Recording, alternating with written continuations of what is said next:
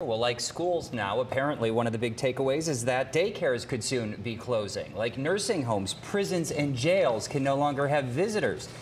And once again today, that warning, this will get worse before it gets better.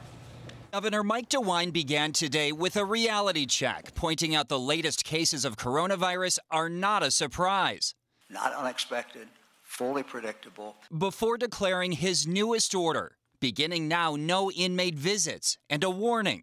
Soon, daycares could be forced to close too. We know how difficult this would be for many Ohioans and what a burden it would be on them.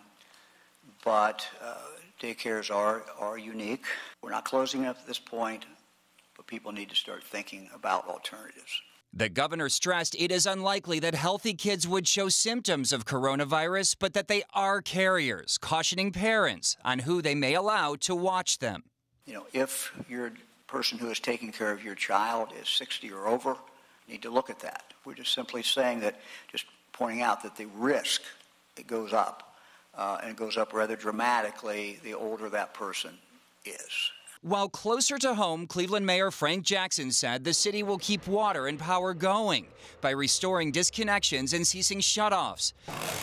Over at the Greater Cleveland Food Bank, they braced for a daunting task, preparing to feed the thousands of kids who in the weeks ahead would have otherwise gotten their meals from school, calling on volunteers ages 12 and up for help.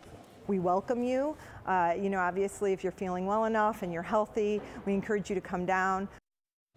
And the governor offered some clarity today when it comes to casinos, saying that if there are more than 100 people gathering in one place at a time, a casino at a time, they are in violation of his order.